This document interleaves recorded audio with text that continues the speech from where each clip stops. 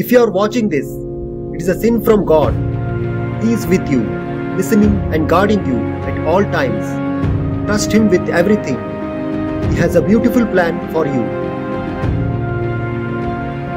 Trust that the circumstances you are facing will not harm you. God will use it all to prepare you for what is ahead. Every struggle in your life has shaped you into the person you are today. Be thankful for the hard times.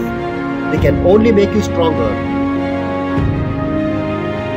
No matter how bad things are right now, no matter how hopeless and depressed you feel, God promises you won't feel this way forever. Keep going. The Bible doesn't say that all things would be good. It says that God works all things for your good. Don't feel sad when others don't recognize your work. Always remember that the Lord is righteous to reward your good work. Your sufferings can come from your own choice.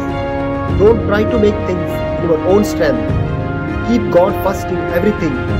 He will take care of you.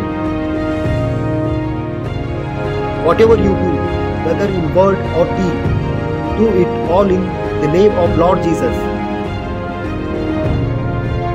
Serve wholeheartedly as if you are serving the Lord, not man. God is light, and in Him there is no darkness at all. Be glad for all God is planning for you. Be patient in trouble, and always be prayerful. No matter who turns against you, God will never turn against you. He has your back.